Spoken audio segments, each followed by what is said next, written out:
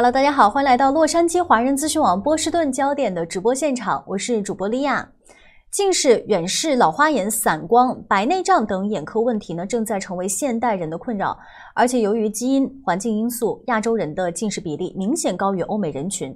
根据《自然》杂志在2015年一项研究，高达90%的亚洲青年都患有近视，真的太普遍了。那么这也让亚洲人摘镜成为了迫在眉睫的需求。在众多近视矫正手术中，最风靡美国的就是 EVO ICL 晶体植入。这款晶体自从2022年由美国 FDA 批准以来，已经在全球使用了数百万次，满意度高达99.4%。它能够矫正300度到2000度的近视和散光，不去除任何角膜，不导致干眼症，而且它是一款可逆的晶体，也就是说，如果你不喜欢，可以轻松把它取出来，特别适合中高度近视的患者，尤其是那些害怕做眼科手术的患者。那今天呢，在节目现场，我们邀请到了麻萨诸塞州规模最大、声誉最卓越的眼科护理中心 Boston Vision 波士顿视力中心创始人 Dr. Melki 来到节目现场为您来讲解。Boston Vision 被誉为全美前3的 EVO ICL 晶体植入矫正中心，被公认是学术界的标杆，堪称殿堂级的诊所，为患者提供了卓越的治疗体验。在刚刚结束的美国白内障与屈光外科学会的这个会议上， Boston Vision 作为行业示范案例，接待了来自全美眼科同行参观进行交流，共享经验。那同时呢， Boston Vision 是由哈佛医学院导师Dr. Melki 在2000年创立。Dr. Melki 是哈佛医学院的导师，屡获国际大奖，是多个权威协会的成员，更是在2005年到2013年担任英国专科眼科医学主任。他还设计了多款手术器械，并且首次将人工角膜技术引入黎巴嫩和英国。同时 Dr. Melki 还在医学期刊上发表原创研究，为多部哈佛使用的教科书提供素材内容，奠定了他在眼科领域当中的学术权威地位。那么首先呢，先请 Dr. Melki 来给我们介绍一下自己吧。Hi Dr. Melki, could you please give us a brief introduction about yourself? Thank you for having me. I'm Dr. Samir Melki. I'm the founder of Boston Vision. I'm an eye surgeon, but I focus mostly on laser eye surgery. I focus on EVO ICL and cataract surgery. And I've really been interested in this type of surgery since I began treating people with eye problems, because it's really life-changing. It changes their lives and makes their everyday life much, much easier. Great. So what is ICL and how does it work? So yes, although the ICL could be summarized as an implantable contact lens, but it's actually a lot more than that. It's much thinner than a regular contact lens. The material is very, very it's very thin and I wouldn't say fragile in the sense that it can break down, but it's accepted by the eye so well because the material has been tested in the eye for so many years. And but on the other hand, as opposed to a contact lens, you don't have to take care of it, you don't have to touch it. Once it's in there, it stays there forever. It is removable, so that's nice, and that's a big difference compared to the other laser modalities where once you do it, you cannot undo it. And that's the beauty of the ICL, is that it's a removable modality. So who's the candidate? So the lens is approved for certain ranges of prescription, right? So if you have a very low prescription, you may not be a candidate for it. It used to be for people who have very high prescription, who do not qualify for LASIK, but with time we realized that actually EVO ICL provides certain advantages compared to LASIK surgery, and we have been doing more and more patients who could be a candidate for LASIK or ICL. Mostly, like I said, because it's removable. You don't have to, it doesn't affect the dryness in the eyes, so patients don't get dry eyes. Rarely, some people get halos, for example, with LASIK. With the ICL, you could always take it out if you need to, although that's very rare. And the other advantage of the ICL is that you leave the cornea intact. So the quality of vision that you get, it's an additive surgery. You're not subtracting anything from the eye, so you're adding a lens. So therefore, the visual system stays the same. Your vision is sharper, especially quality of vision at night.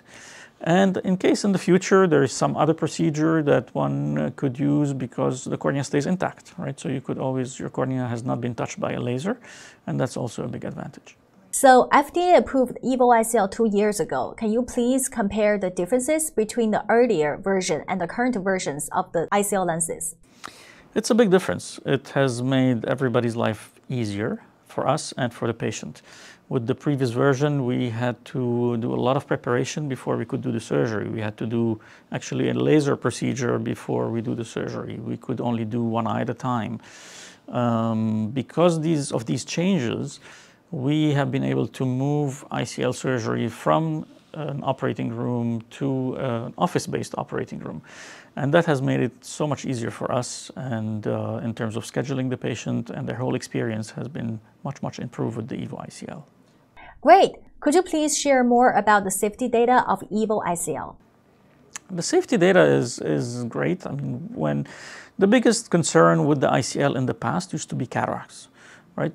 Which is not a big deal because it's fixable, but still 3 to 5% of patients used to get cataracts with the old model of the ICL. With the EVO ICL, that seems to be very low. It's close to zero. Probably it can still happen over time, but that's really the main concern. Other than this, basic concern of any type of surgery, infection, inflammation, but the vast majority of the time, this procedure goes very well, and it's tolerated by the eye very well. Could you please explain the purpose and the benefit of the central hole of the EVO lens? So that hole has really is one of the major features of the EVO compared to the old lens, right? Because it allows fluid of the eye to circulate, and therefore you don't need to do a laser prior to the surgery. So that has simplified the whole process. On occasion, some people may notice the hole in the first few weeks after surgery. It was like a little ring of light, but that usually is not problematic. But considering all the advantages that it provides, it's really been a great addition. Great! How does EVO ICL affect the intraocular pressure, the LOP stability? That's really a minor concern. I know we talk about it quite a bit, but if I look back at my 15 years where I've been doing the ICL, maybe I have removed 2 lenses because of pressure problems. And but usually we follow the patient. If that's going to happen, it's going to happen the first few days. And if it happens, worst case scenario, we just take the lens out. Great. So how do patients typically see before the procedure with glasses or contact lenses? And how will they see after the procedure without glasses and contact lenses? What is the efficacy index? For patients who have low to moderate prescriptions, the vision with the ICL should be pretty similar to what they see with their contact lenses. It's always going to be better than glasses, because glasses have a magnification or magnification effect. They distort the vision a little bit. Your peripheral vision may be affected. Now, for patients who have higher prescriptions, the ICL can actually improve your vision compared to what you were seeing with your glasses. So sometimes patients cannot see 20/20, even with their glasses on, if they have a prescription of -10 and above. With the ICL, sometimes they gain a line or two, and that's really a very pleasant surprise. So it doesn't matter if the patient can see 20/20. It's more important for them to have a better vision, or equally comparing with the pre-procedure vision with glasses or contact lens. Exactly. What we want, of course, we don't want them to lose any of the vision that they have, and that usually does not happen. But we want them to be able to function and do pretty much all the things they like to do without the need for glasses and contact lenses. Will there be a situation here and there where they may need something, maybe night driving, at a show, they need to see tiny details? That's possible. But so we don't want them going in thinking this is 100% free of glasses. Happens the vast majority of the time, but we want them going in saying, will I be able to do the vast majority of things without having to wear something? And the answer is yes. Since I approved 2 years ago, and here we're talking about the EVO ICL, we've probably done more than 500 lenses. What is your understanding of Asian eyes? Since Asian people would typically have smaller dimension and FDA measurements are based on white to white, is there any differences in how you approach and measure the Asian eyes? So what we do is we take all sorts of measurements before the surgery, and then we have formulas that will allow us to determine the best size of the lens. It's not a perfect formula. On occasion, we are maybe a little bit oversized or undersized. But what we have here at Boston Vision is a scanner that we use at the time of surgery. As soon as we do the first eye, we take the patient out, we scan their eye, and we see the position of the lens. And if we think this lens is a little bit bigger or smaller than needed, we immediately swap it to a different lens. or when we go to the second eye, we change the size accordingly. So we do rely on the best technology in terms of sizing before the procedure and also on the same day of the procedure. So if we need to change a lens for a different size, it's available for us on that same day. Many Chinese immigrants, including teenagers aged 18, 19 years old, they might navigate the process alone without much English skills or family support. So how do you or how do Boston Vision make them feel comfortable and reassured during the process?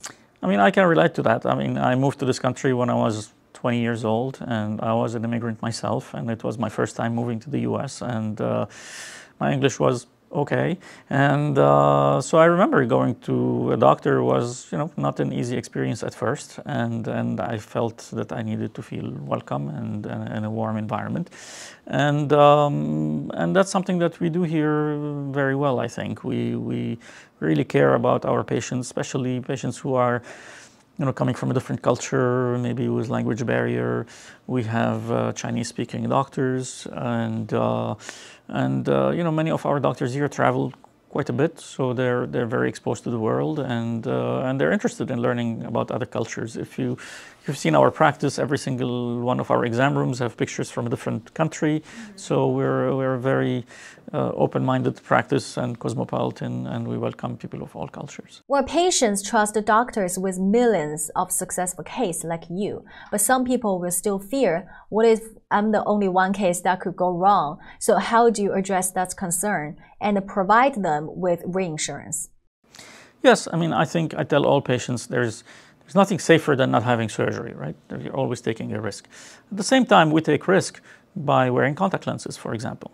Like I've never seen someone go blind from LASIK surgery or ICL surgery, but I see people go blind from a contact lens infection, right? But surgery is always a bit more concerning than anything else.